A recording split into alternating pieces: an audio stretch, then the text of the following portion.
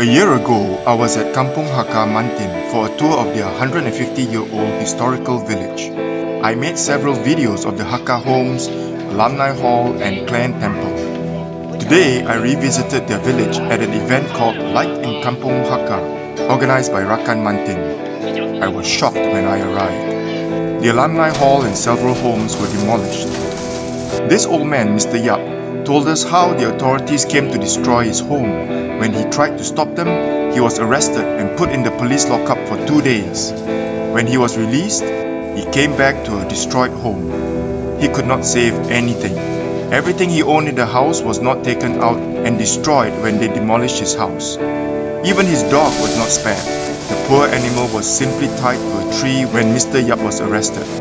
When he came home, he found his dog half-starved and probably suffering from sunstroke. It died the next day. Some familiar faces were still at Kampung Hakka. This old lady whom I met last year was still there.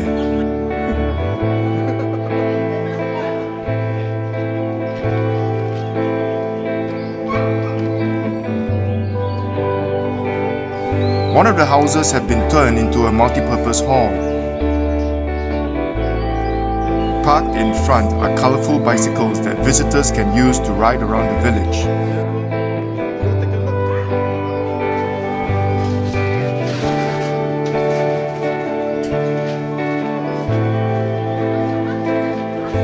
This morning, Rakan Mantin organised visits to the Dewi Sri Maha Mariamman Tirutondor Teravai and Gudrawa Sahib.